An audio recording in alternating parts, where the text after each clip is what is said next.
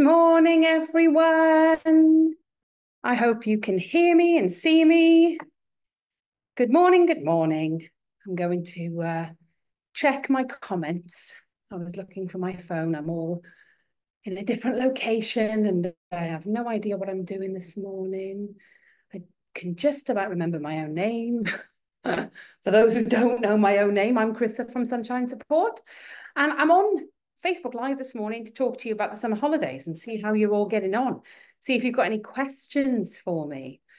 In fact, I am going to grab my mobile because the way that this is set up, I can't see any of the comments. So do say hello if you can see me. Let me know where you're watching from. Oh, goodness me, I'm watching myself back now, playing my voice. Is there anything more irritating than your own voice? There is nothing more irritating than your own voice. So if you can see me, do say hello. Oh, there we go. We got lots and lots of people watching. Thank you. Little sticky bum time then. Squeaky bum time, not sticky bum. Oh, God. How bad are your summer holidays if you've got a sticky bum? Okay. So, oh, we've got some lovely things coming in this morning. Good morning, Kat. Good morning, Jess. Good morning, Sunshine Support, whoever you are. I reckon probably Katie. Good morning, Louise. Louise says, morning, everyone. Hope we are all coping as best we can during the summer holidays. And you know what? It's really tricky because, let's get myself all sorted here, guys. So many of us love the summer holidays because there's no school and we're not having to deal with the hundreds of emails every day and all the notifications and all the different types of software that we're expected to download and understand what the hell's going on. And the constant phone calls about behavior and the constant phone calls about everything. And just the admin. I know that for me, one of my kids, it's not her fault, but sadly, the placement that she's in comes with a whole heap of admin. And I haven't missed it. I have not missed it. And for me, my blood pressure is down. I'm not having anxiety the way that I normally do. I don't have these worries about sending her anywhere because she's with me. And I think many of us can relate. But I have, as many of you know, several children. And one of my children, for her, the school holidays were really tricky because they didn't have a routine. So actually, I used to dread the school holidays because they weren't a time for downtime. She was a child who masked. So in school, I didn't have the whole heap of emails. I didn't have all the admin and everything else. But actually, at home, things were really, really tricky. And, you know, home was her safe place. And that was really, really hard because that's where we saw the behaviors. And that's where we had to undo and unpick and try and get to the root cause of what's gone on. But also that structure and routine was very, very important to her day to day. So without it, honestly, I feel uptight thinking about it. So every child is different. Every parent is different. Some of us as parents love that school routine, love the fact that, you know, we've got a reason to get up in the morning, get them shipped out and off to school. And some of us really fall apart without the routine. And I think, you know, regardless of neurodivergence, regardless of how your brain functions in terms of, you know, I have ADHD, so I hate routine. I love a bit of chaos, but what I need is routine, because if I stay in that chaotic state for too long, then I become really, really dysregulated. So there's a whole heap of layers of stuff that goes on in the school holidays. And then, of course, we've got the childcare element. I've been discussing this with my colleague yesterday and this morning, and the fact that there's no way that she could put her child into childcare because there is no childcare that would be able to help her child. There's no childcare that is SEND friendly. And can you imagine the cost of that? Because, you know, the government needs to sort this out, really, and let's hope we've got a bit of a change. But if you think about, you know, if you have a child that is normally used to having very high level of input during the day in school with a one-to-one and a very bespoke curriculum, and their brain is actually developing at a different rate to what is typical for their age, then actually childcare during the school holidays is non-existent, which is why I know a lot of our staff love working at Sunshine, because actually they can work around their kids. It doesn't mean that they're unemployable. And again, you know, employers can sometimes not be very flexible about these things. And childcare is a difficult thing to source and a difficult thing to afford. I remember earlier on in my career where I worked for someone else, and when my daughter was starting school, I said to them, oh, in the first week they do an hour in the morning and then they come home, or they do an hour in the afternoon and then they come home, but I can work from home. My boss was having none of it, and she said, you're not taking the week off, I've got too many other people off. If I find that you're working from home and managing this strange schedule of school attendance, you know, and the reception first week, then you will get the sack. And I thought, I'm in an absolutely impossible situation. There is absolutely no childcare that will deal with that, where I say to them, can you take her from 10 till 11? And also, I wanted to be the person taking my child to school on the first week of school. So I think I did a bit of a dodgy play, to be honest with you, and just said, I'm in meetings traveling around the country, so I won't be in the office. Because there was no other way for me to do it. But of course, it just leads us to being dishonest, doesn't it? Anyway, gone down a little ADHD path there, which is very, very typical of my brain. Sadie says, I need tips on how to help my autistic daughter deal with the new places we visit over the summer. She hates the thought of anywhere new and the reality of it. Takes her a day to warm up to things. Yes. Now, there are several ways to approach this, and I don't know your daughter. So I'm going to give you some ideas. And some of you might find this helpful. I've got an autistic child, and actually for that particular autistic child, we found that actually giving her too much notice, well, she's actually got PDA as well, so there's an extra layer of complexity there, but giving her too much notice gave her more time to really stew over it, and her anxiety would creep up to the point where that demand avoidance would kick in because of the anxiety. So she couldn't, even though she's incredibly intelligent, she couldn't quite work out what her anxiety was relating to. And so it made it very difficult for her to then relay those questions to us. So it could, you know, she could never have said to me, I'm worried about the volume of people that will be at that particular place. And she probably couldn't even say that to herself. So it made it really, really hard to get things done. Over time, and when she attended a specialist school, we got to unpick all that stuff. And actually, it was much more straightforward. So one of the things that I think, regardless of the presentation of your child, get them involved in the planning. So if they have, and I know this is tricky if you have a child with PDA, because actually they can avoid the demands of their own interests and inspirations and motivations, and I get that. And we're not going to be sort of touching on that today. We've got loads of webinars on that on our Sunshine Academy if you wanted to have a look. But if you have a child, any child, autistic, ADHD, DLD, any child will have executive function. If they have SEND, they will have executive function impairment. It's very, very unlikely and, very, very likely, sorry. And one of the things with executive function impairment is transitions and also planning.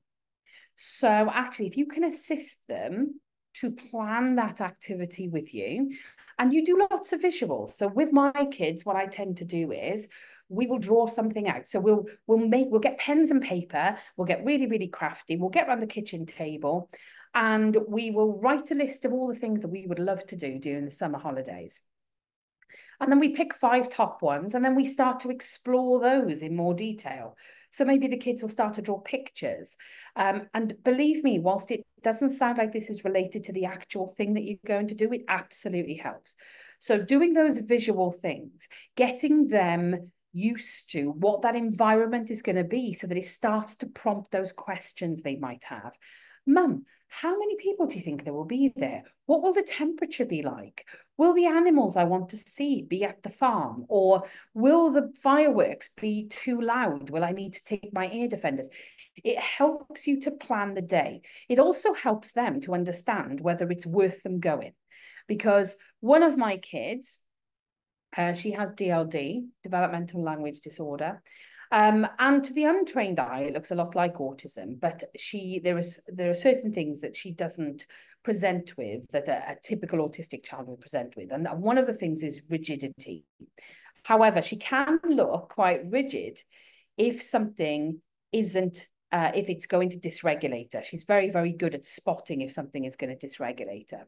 And if she enters into that dysregulation, then she becomes very rigid because she's trying to protect herself. She feels unsafe. She perceives danger. So we do a lot of planning with her.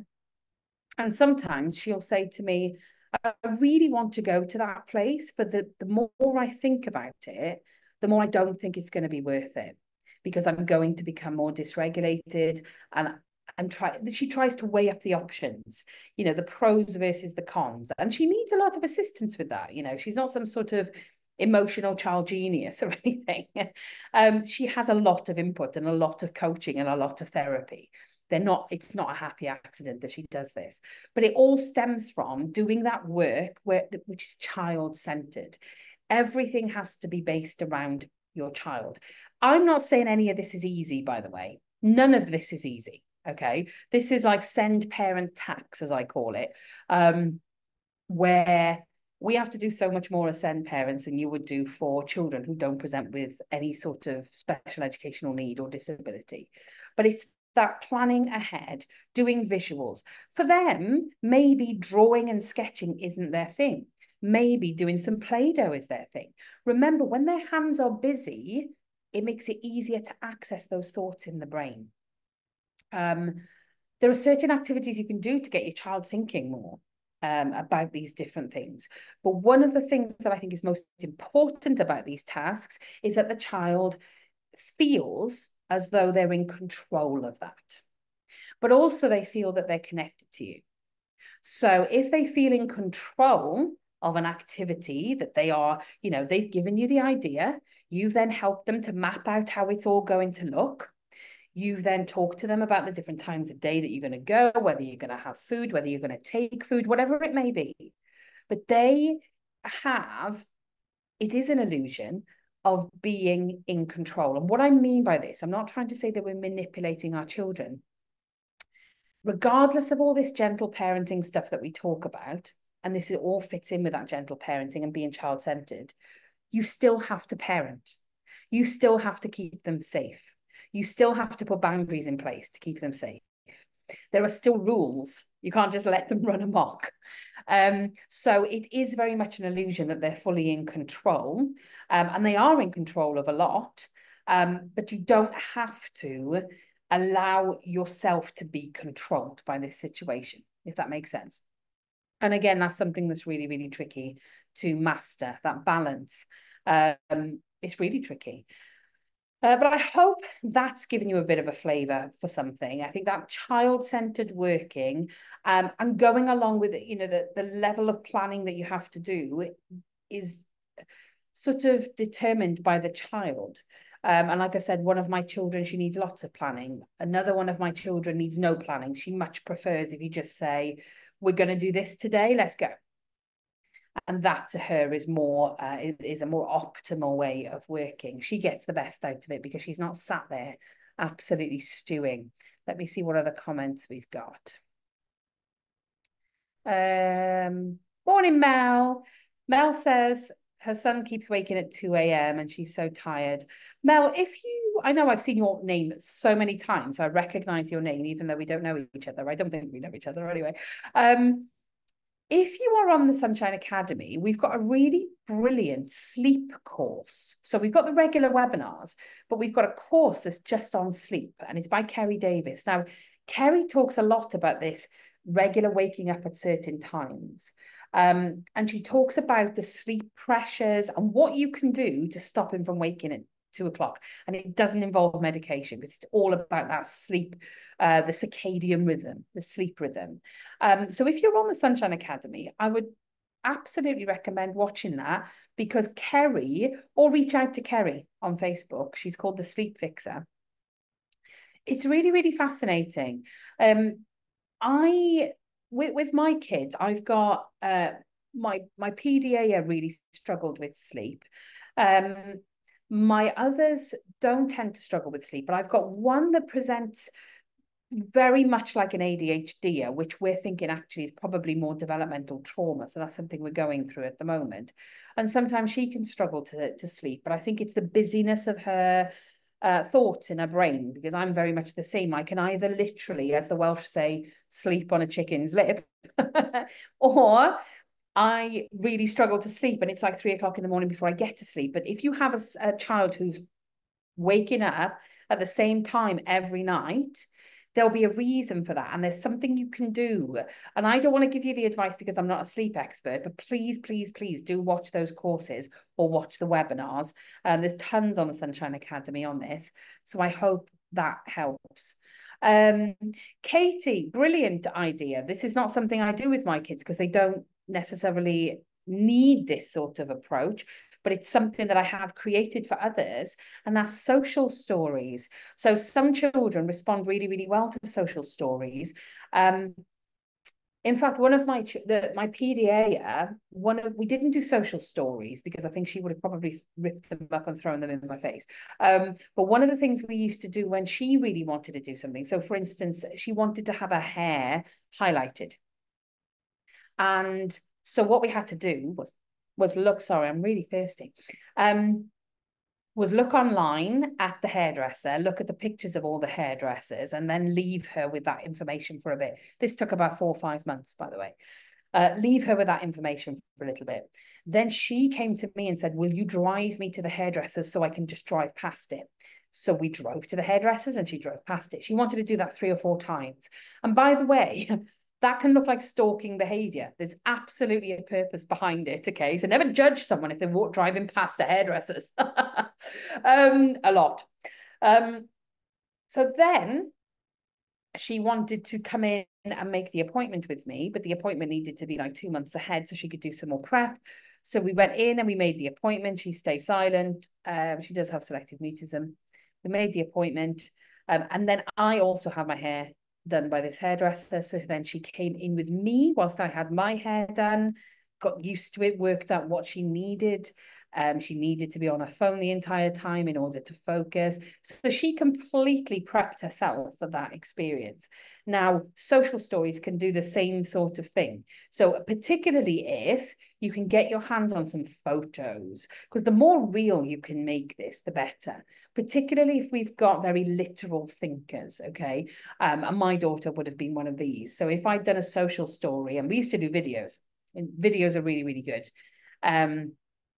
I've got a very, very close family member who's worked in the education sector for decades in specialist education.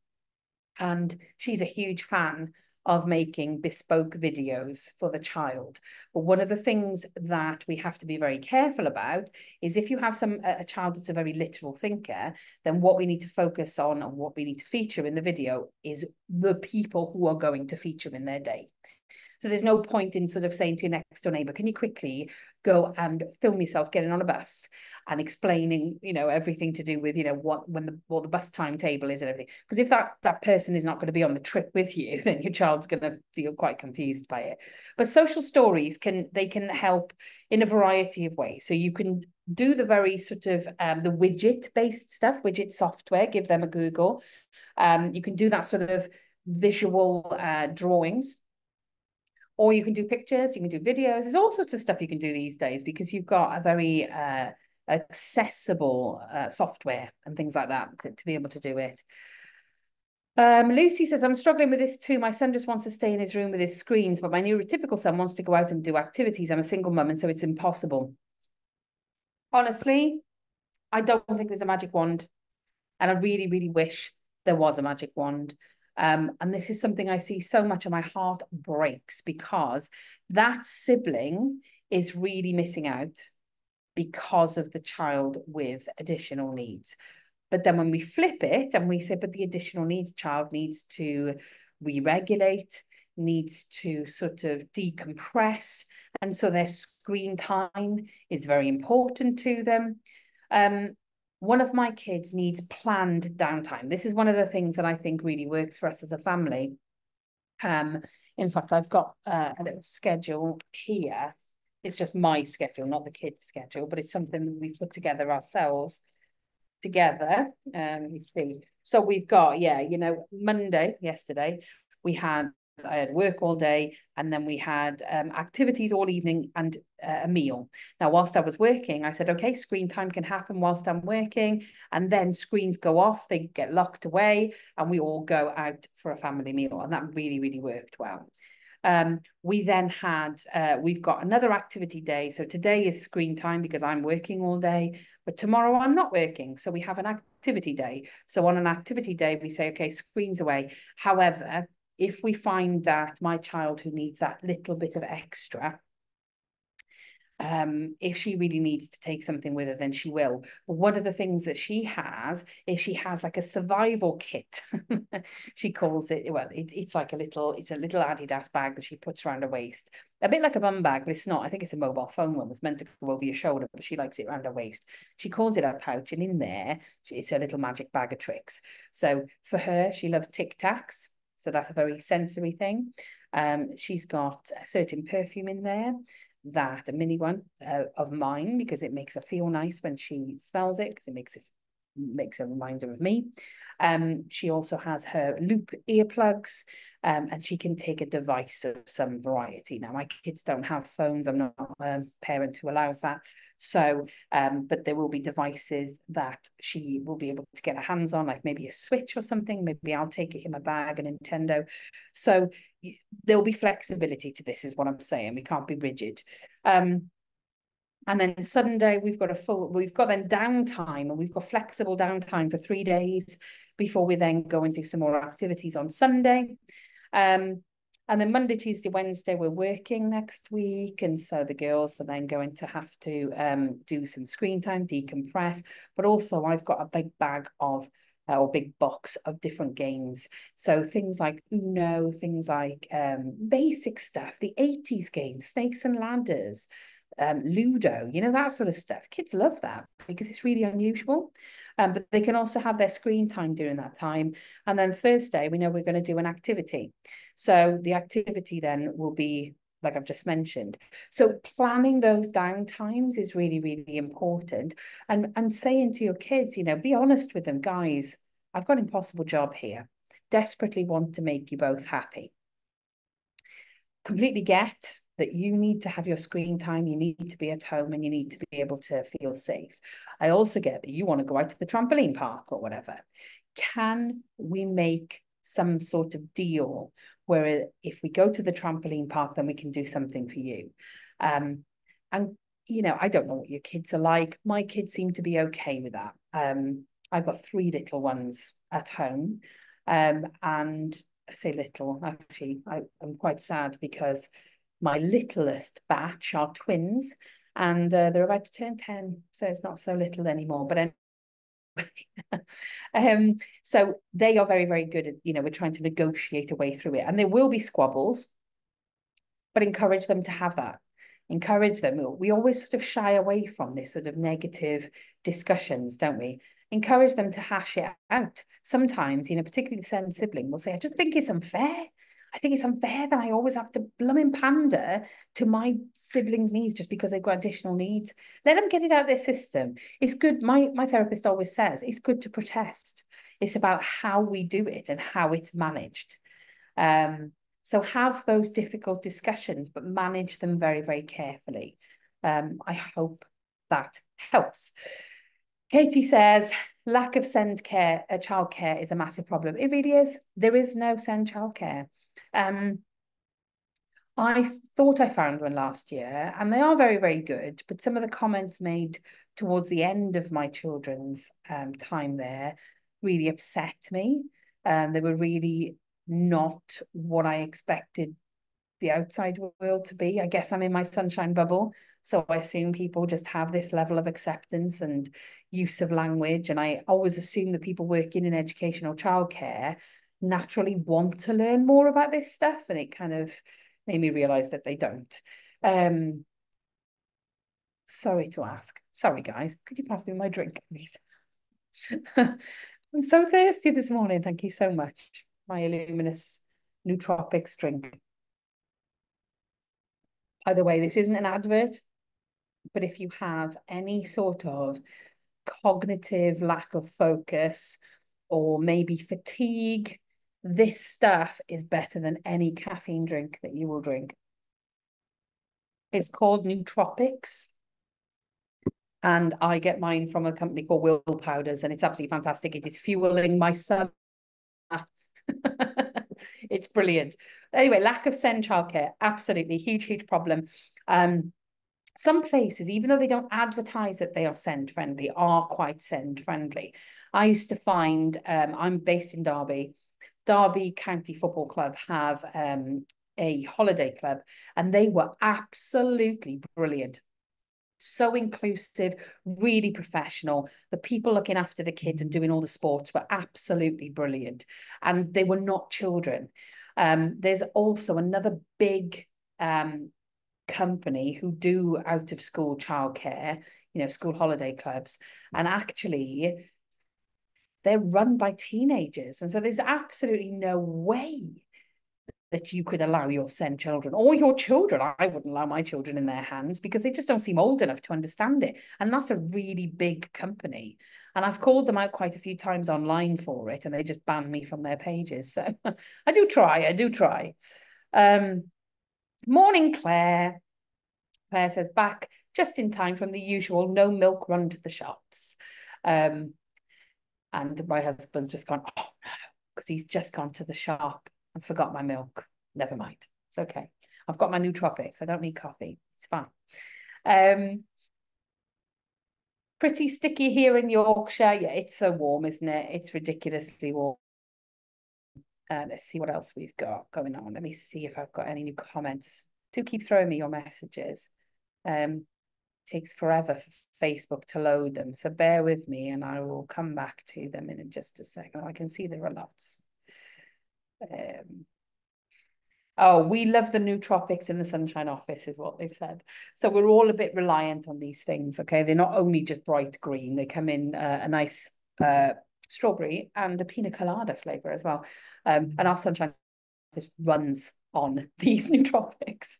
We buy a big batch for the staff every month that we have for like a wellbeing corner. I must say, self-care is so important during the summer holidays. I know it sounded like I did a bit of a squirrel moment there. But self-care comes in the way of looking after ourselves with things like this. And looking after our brains, looking after our own emotional regulation, because my goodness, it is so hard. Mel says, I would love my son to go to a summer camp, even for a day, but it's so hard when he has a separation anxiety. It is really, really hard. And again, you've got to put a lot of thought into how you do that transition. Now, a school that I visited a few terms ago really impressed me because they just acknowledge that children have separation anxiety, particularly post-COVID. Remember, our kids were stuck in a house with us, feeling very attached to us for ages. I mean, when you look back, it was a long time, wasn't it?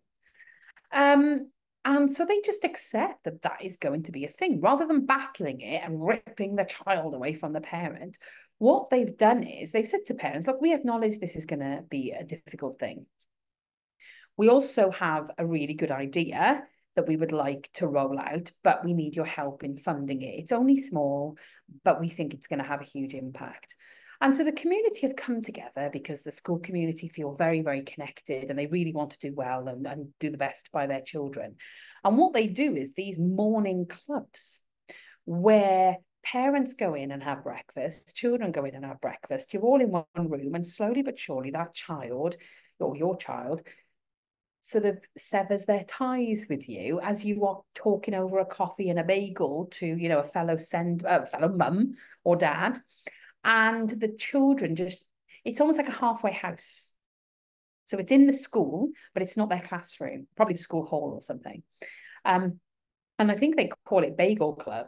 And the kids determine what breakfasts they have. So when I was there, it was about to become pancake. It was about to be pancake day. And the kids all said, we want those rolled up crepes with chocolate in the middle. And they knew which ones they wanted. And I think they were from Lidl or Aldi or something.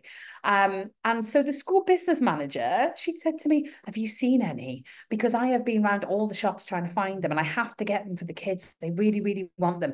And she was so focused on it because she knew this meant the world to the children. And they gave the children a voice and they gave the parents a voice. And they said, as a result of this, they didn't tend to have school refusers or school avoiders. Because the children really felt included in the school. They felt welcome. They felt that their voices were being heard. They felt valid. And it makes such a difference when you have those beautiful transition zones.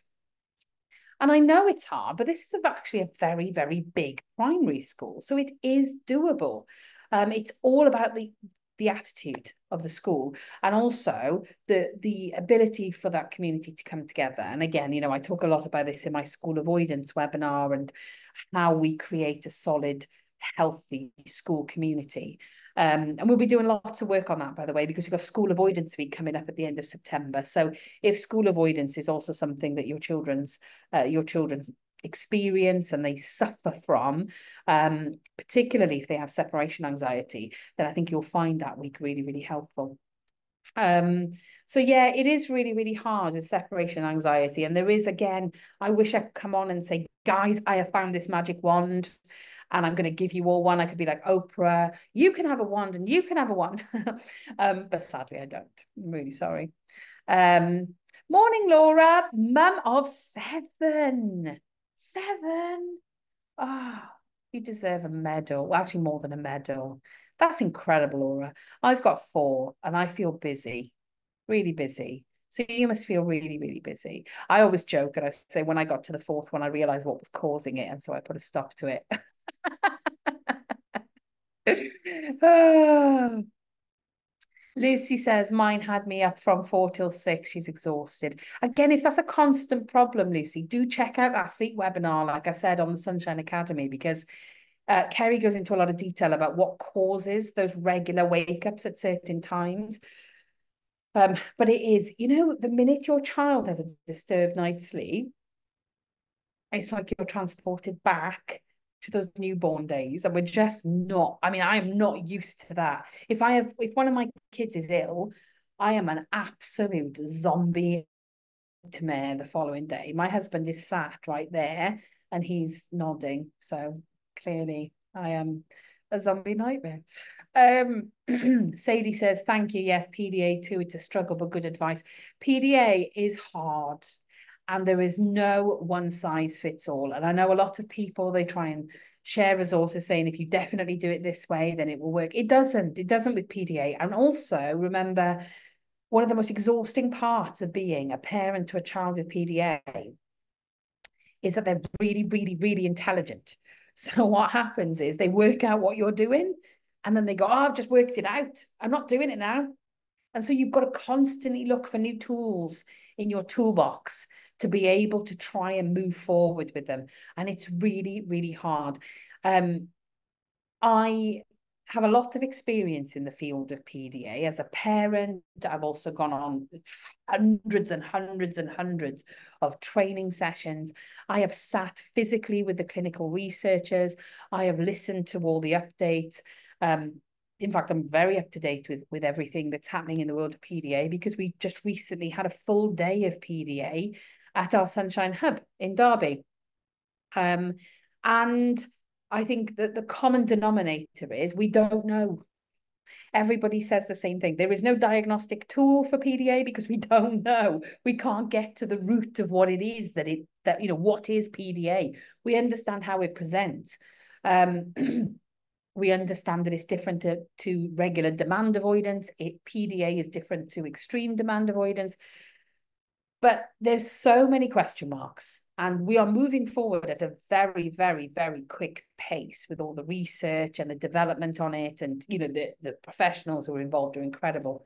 We've got a webinar coming up on PDA as well, actually. I think it's in September. It's with Phil Christie. He's part of the PDA professionals group in the UK. And we're by far the leading country on PDA. So it's going to be quite interesting to see what Phil says. I love listening to him. But sorry, I've just done a bit of a squirrel moment again and gone off in a different direction. But PDA, yeah, absolutely so difficult. And I think you end up doing a lot of sort of fumbling around in the dark because you just don't know. You don't know what works, and what works today won't work tomorrow, but it might work next week. Yeah, hard work.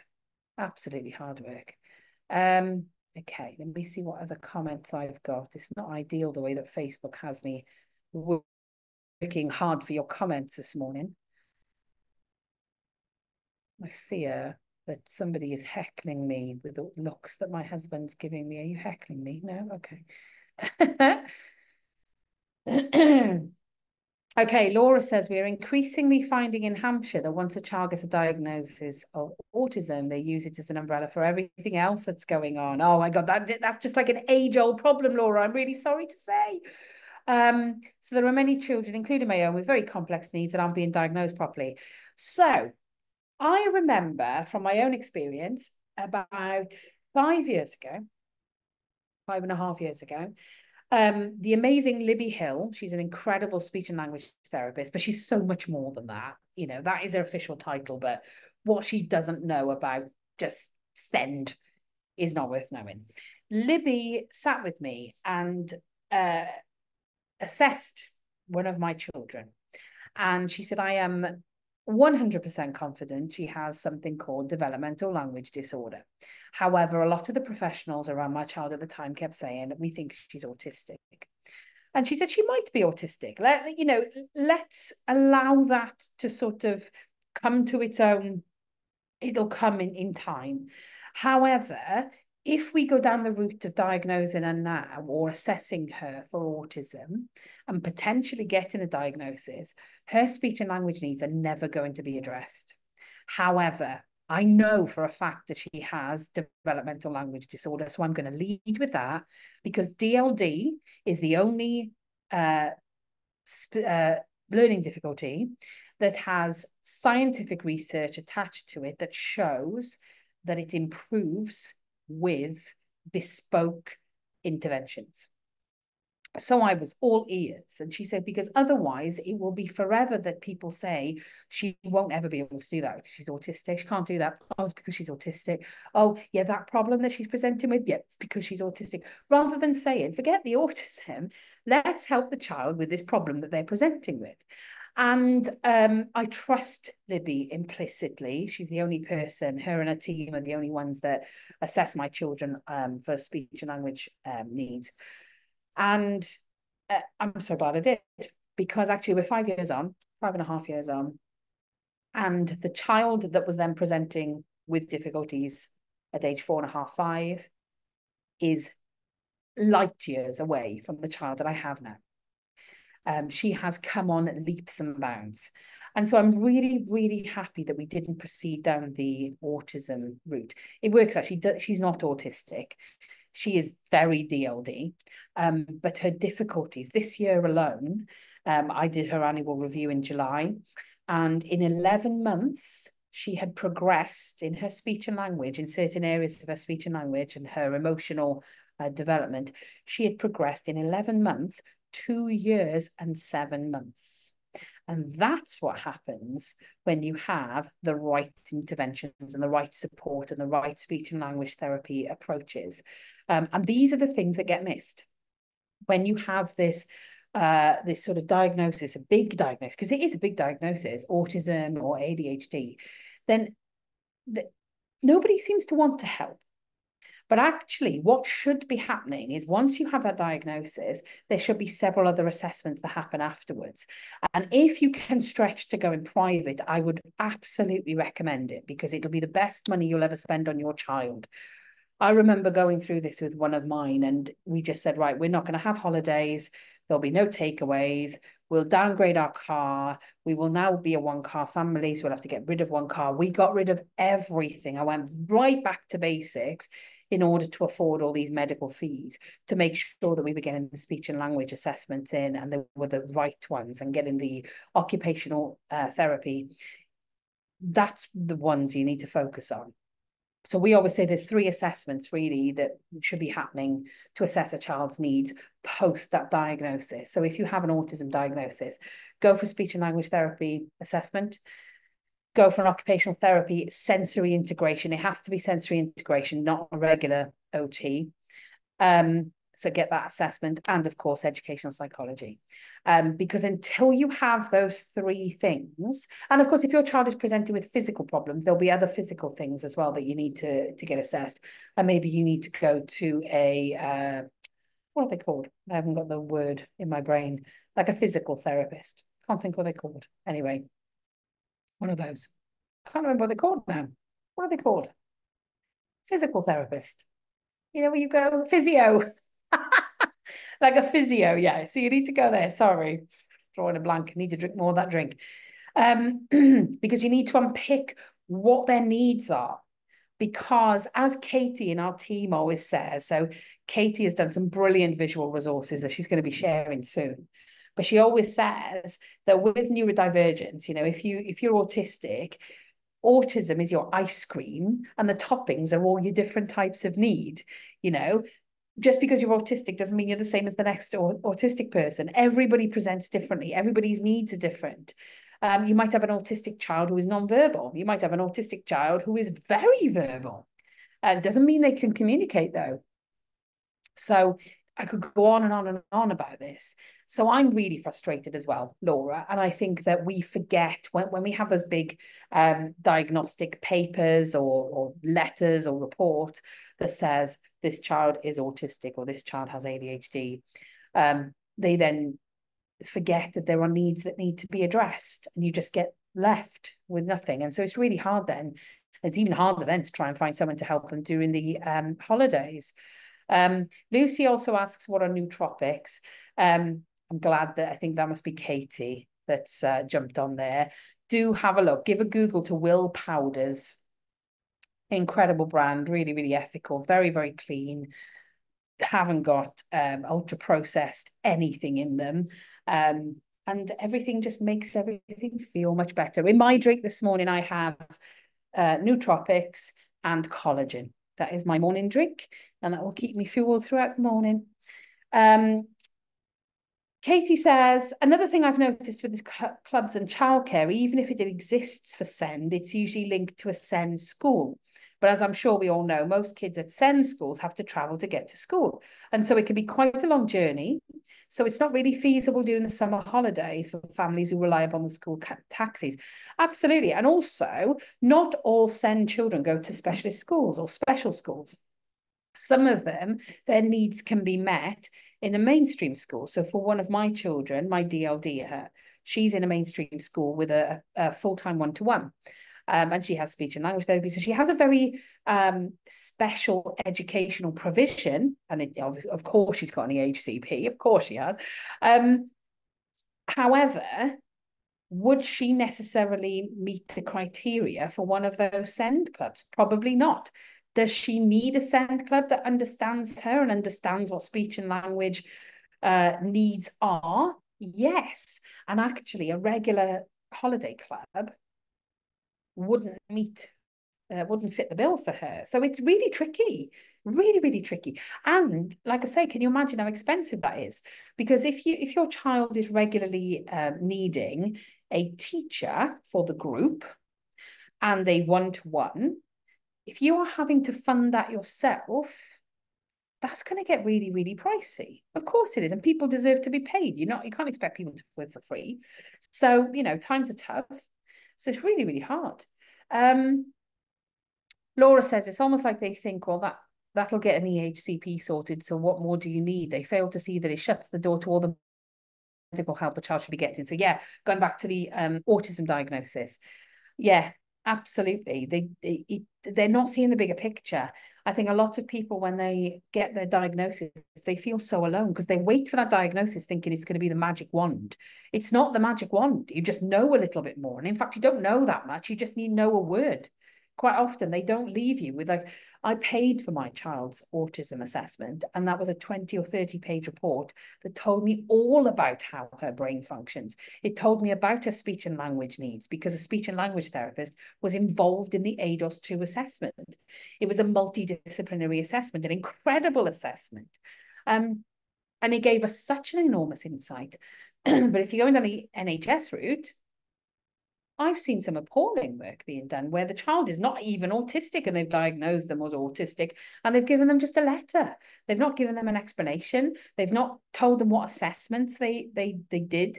A lot of people are saying, oh yeah, they just observed my child playing with cars for 20 minutes and said that they're autistic. That is not an autism assessment. Rachel says, sounds fab. Why can't all professionals listen to children and parents? It's a question I ask all the time. However, we are making big strides with this, Rachel. And I must say, we have an incredible education team here at Sunshine. So we have Kelly Jarvis, who you've probably seen lots of times online. Kelly is a very, very experienced specialist head teacher of a residential school for very complex children who are typically autistic, and a lot of them have PDA and all the different things that are thrown in with that. So you can imagine the complexities that she's worked with. Kelly leads our team of advocates and consultants. And within that team, we have Gabby, who is an incredible Senko. Gabby's also a speech and language teacher. So again, what she doesn't know about things like DLD is not worth knowing. She is fantastic. We have Lindsay, who is a very experienced head teacher of a mainstream school, but has her own lived experience within SEND. And so she's really, really passionate about this. And we also have Emily, who's just joined us this week, and she is an assistant Senko with an incredible experience and lived experience herself as well. And what we are doing with this amazing team of educators is they are going into schools and they are empowering teachers. They're empowering teachers and encouraging them and inspiring them and motivating them to listen. And also encouraging them to understand that actually the magic wand they need is usually the parent. So coaxing that information out of a parent can often lead to a better provision, can lead to better outcomes, working together, co-production, as they call it in the field. And we are making huge amounts of development. And I must say, if any teachers are watching, please do get in touch, because Lindsay is launching our Senko network and teacher network. This is going to be something that's online and in person, and it's going to mirror what we do for parents. So there'll be cuppa and chats, there'll be supervision sessions, there will be opportunities to come in and speak to the specialist educators about specific cases or specific children that you're working with. Really pick the brains of our team, and the level of input that we will be having to make sure that teachers feel listened, because I think a lot of the time teachers don't feel listened to, they don't feel valued, they don't feel validated. All the things that we feel as parents, the teachers are also feeling in their field. And so they're exhausted. They're absolutely exhausted. So we've got some big things that are going to be happening September onwards. So if you know a teacher, or you are a teacher, or you know of a school who would be really open to this and really wanting to learn more, tell them to send us a message. They can either email us through our website or come to our Facebook page, and Lindsay can have a chat to them. Let me see. Lucy says, I like this one. I don't like it, Lucy, sorry, but you'll understand what I mean. I'm struggling with planning because of my ADHD. Find summer hard as my eldest needs advance notice. That's me. I live in chaos, which is why I have lists all the time of everything. I have one book and my life revolves around this book, and I also have bits in my phone, and I've found a way of working that works for me. Usually I print off a blank calendar that I stick on the wall. I haven't done it this year, actually, because we've done something a little bit different this year with our kids. But every summer, I print off a blank calendar and I stick it on the wall. And that is what we center those conversations around. When are we having our down days? When are we having our days of activity? What will they be? And sometimes having that visual of knowing when things are happening, and also planning in when you're going to do your planning. So saying, you know, on Thursday, we're going to the zoo. That's what you've decided to do. So what we're going to do is the Thursday before, we're going to do some social stories around the zoo. The Monday before that, we're going to do this activity. Plan all your planning into your diary. I always assume that I will forget. I will always forget. So I plan around that. I plan for my forgetfulness. It's something I always say to my team. Just assume that you'll forget. You won't store it up there. You'll forget. You're too busy. Plan for your forgetfulness. Plan for your lack of planning. I know this sounds crazy, but it's something I do a lot. In my diary, I have prompts to do more prompts. And to some, that sounds crazy, but it works really, really well for me and my ADHD brain. So I hope that helps. Angie says, my son developed PDA traits when he began high school. How do I get a PDA profile done? He's 13, has autism and speech and language difficulties. I'm finding him to be very challenging. He wants to game screen time. I have a screen time chart I'm using at the moment, which is helping. I have an older son with autism who wants to go out and do activities. The youngest doesn't want to go out. I feel really guilty. Lack of sleep has caught up with me. Also worried about September as my eldest is due to start college. He's always struggled with transition. Okay, Angie, breathe. There is so much going on here. PDA is very rare. It could be your child has PDA, but I would also ask you to consider two other things. There might be other things as well, but there's two things that are screaming to me here. Pans Pandas, please do give it a Google, or look at Pans Pandas UK. That's going to be the best bet. Or ping us a message and we can send you some resources. Typically, PDA doesn't just start midway through life. You tend to see the signs leading up to that point. So when somebody then talks to you about PDA, you can say, oh yeah, I remember this from age 2 or age 3. And it doesn't tend to just happen. Pans Pandas can, however, and post-COVID, we're seeing more of it. So I am no expert on Pans Pandas, but I know enough to know to signpost you. Gabby, who I've just already mentioned in our team, is very well versed with Pans Pandas. So if you wanted to help you, she's also very well versed with PDA. So she might be somebody that you find very, very interesting to talk to. It could also be trauma. So demand avoidance, let's take the P off. Demand avoidance can be for a variety of different reasons. And I know I've done, have a look at our videos because I've done tons on this. Have a look on my Instagram as well. For anybody who's still watching, please do have a look, as I post daily content on my Instagram page. And you'll find that very validating. And well, I hope you do. But it also gives you an insight to different things, whether that's ADHD, PDA, autism, whatever. Demand avoidance is actually very common. And it's also very common when a child starts high school. Now, one of my kids has just come to the end of year 7.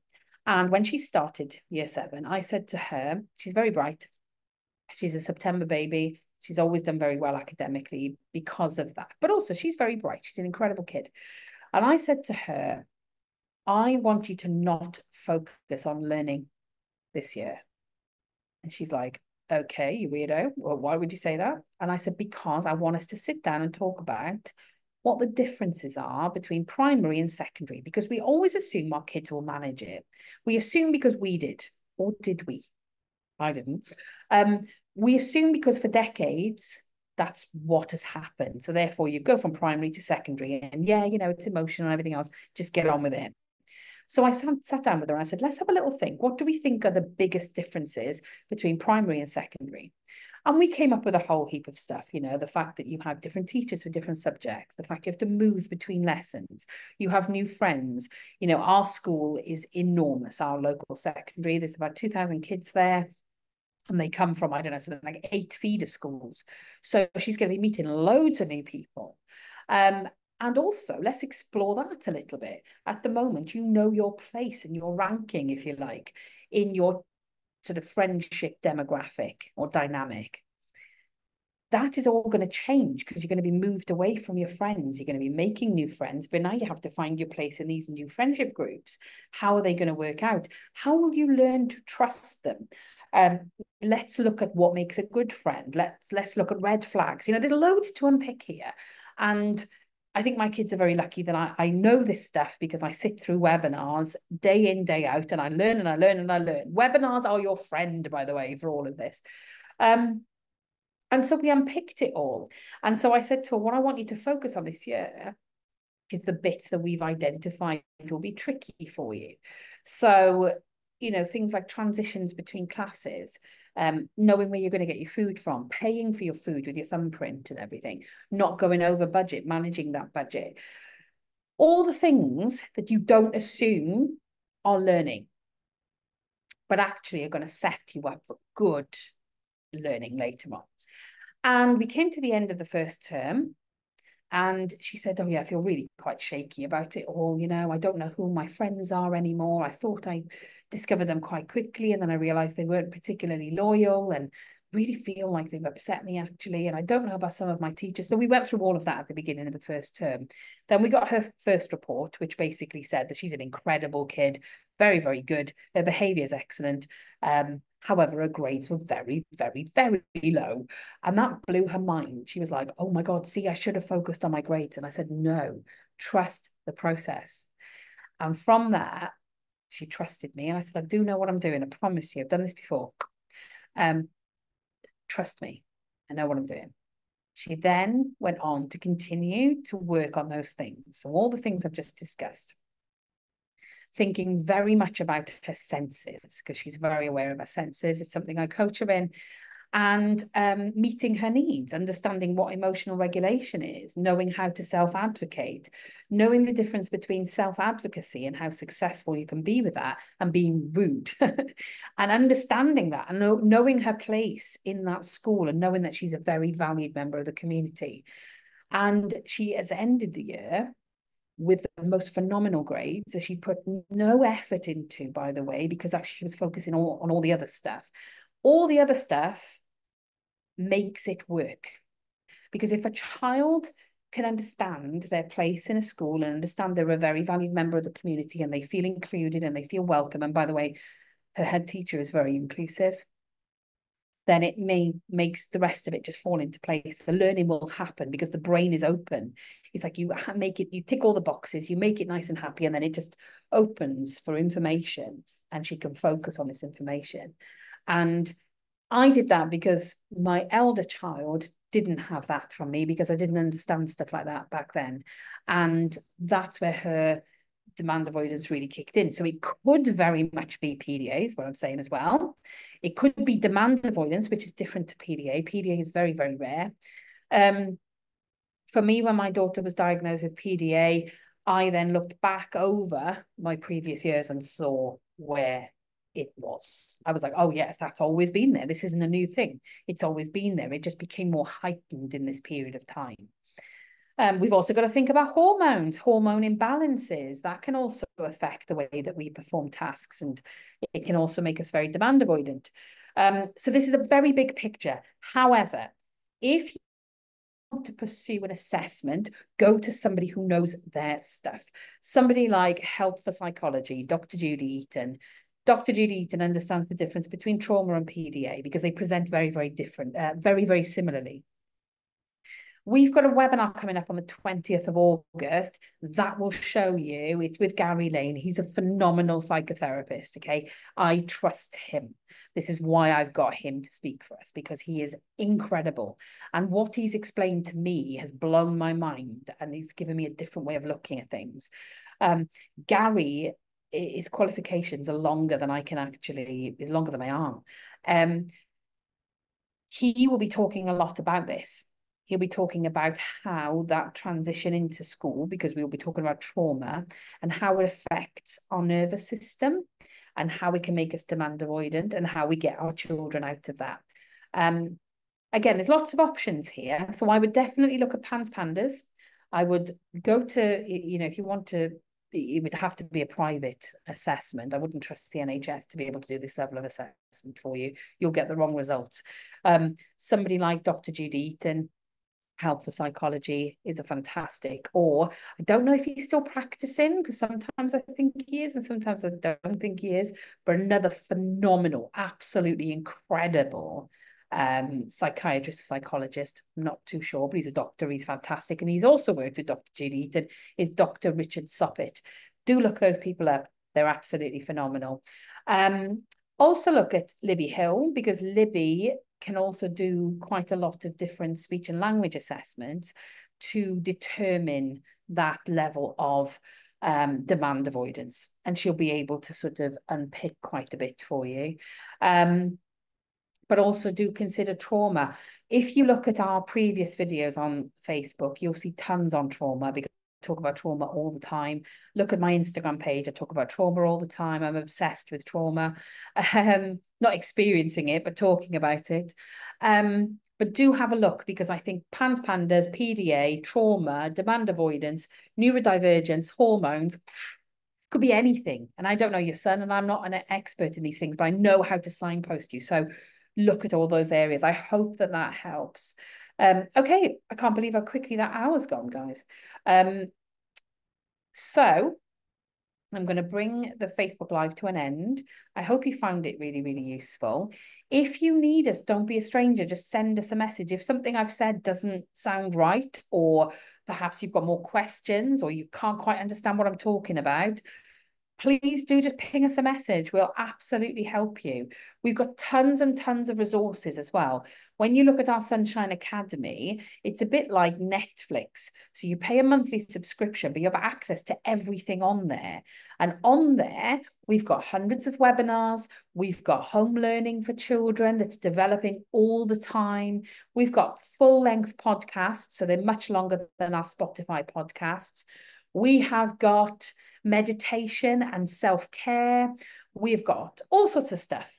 And we've got courses that I've never seen before. So we develop courses for Sunshine Academy, and you can dip in and out as you want. One of the most valuable things for me about the Sunshine Academy is there's an area called the community area, and you can post your questions, and the advocates, our advocates and consultants, respond to you. It's brilliant. Honestly, it's absolutely amazing.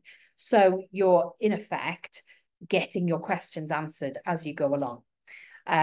So I would recommend anybody who is on this Send journey to just get over and on there, because it's so much more bespoke than anything I do on a Facebook Live. We also have on there, for those who want to know more about PDA, there is tons on there about PDA, tons on there about autism, ADHD, PANS Pandas. We have stuff on there for PANS Pandas as well. Sleep, like I've mentioned. And also school avoidance and the return to school. We've got loads going on. In fact, we've got a webinar this week on managing your child's anxiety regarding the return to school. We've got some brilliant webinars over the summer, actually, to help you get your child prepared for September. Although I know that some kids have already gone back, haven't they, which is mad. But if you need our help, it's there.